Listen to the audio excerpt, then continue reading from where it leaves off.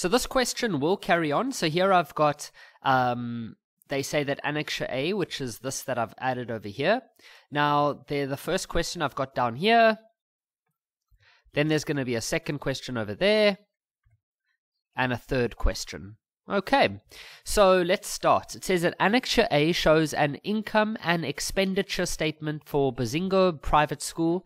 The statement shows a comparison of budgeted and actual values for the 2020 year. So it says, okay, so let's just read that again. Calculate the total actual income for the school in 2020. Oh, okay, so I guess it's total, the actual income. So they're wanting us to find this value over here. Well, I mean, the way that it works is if you look carefully, let's just look at this as an example. If you have a total income of 650,500 and then your expenses are 561,000, then if you just subtract these two from each other, or if you say this one minus that one, because this one is an expense, it's money going out, then that should give us this number, which is your total profit that the school makes for that particular year. Okay, so you can just go type that on the calculator if you want to just to go check it. It also does the same over here. Because this column up here, this row, that's like the summary of everything. So you could ignore all of this. If you just want to know how the school did, you could just say, okay, listen, I don't care about what was the salary, what was the school fee, what was the tuck shop. I just want to know how much money came into the school. So that would be that amount over there. And how much was the expenses? That amount over there. Okay, the school made a profit in 2019. If you then wanted to go see exactly what they spent their money on, you could go look at salaries, admin, feeding, tuck shop, school fees. Then you could go look at all of the stuff that is underneath. Okay, so this is just a summary of how the school did. So it says calculate the total actual income for the school in 2020. So we're just going to look at these values. Okay, so unfortunately in 2020 the school actually made a loss, quite a big loss. It's probably COVID, because it is 2020, you know. So the school made a huge loss. So what we can do is we can set up some type of mathematical equation. We can say that this number, which we don't know what it is, so we can say x minus, remember you always minus your expenses. For example, I said here, this number minus this number. So we're just going to say x because we don't know what this number is, and we're going to take away this 487,776,50, and then we're going to make that equal to what it's supposed to be equal to, which is a negative number. Shame, guys.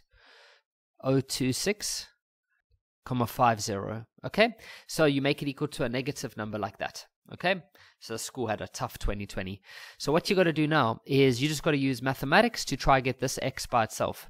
So remember, you got to take this now, this part of a year, and you got to somehow take it to the other side. So I'm not sure how you like to do that, but whichever way you do it, you should eventually get that on the right hand side you're going to have this, and then it should become a plus. Okay, this number should become a plus, and it should become 487,776,50. So that is what you should end up with. So you could go type on the calculator then, and your x or your answer should become 374,750.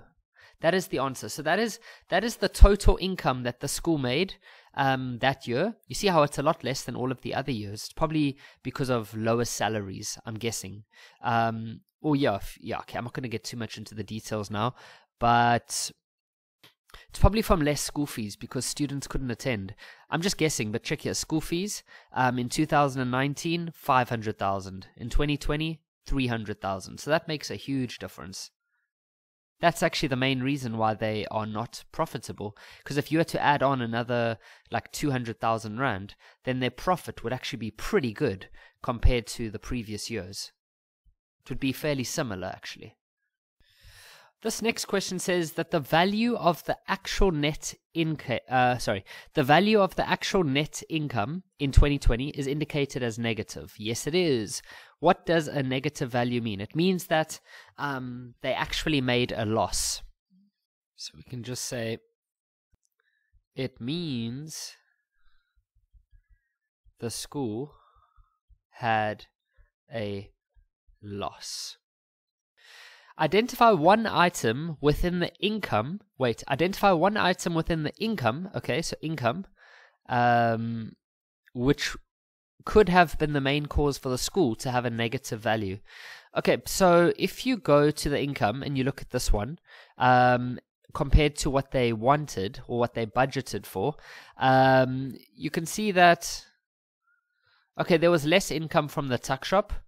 There was less income from the national government. But the big one is, look at the salary, the school fees. So here it was 500,000 Rand that they wanted to have in school fees, but they only managed to get 300,000 Rand. So that's quite a big one. So that would be the main cause. You could say, yeah, it's the tuck shop, but come on, guys, that's only like 4,000 Rand that they lost. So I think the big one that they lost out on is the school fees. Okay, so we could say school fees.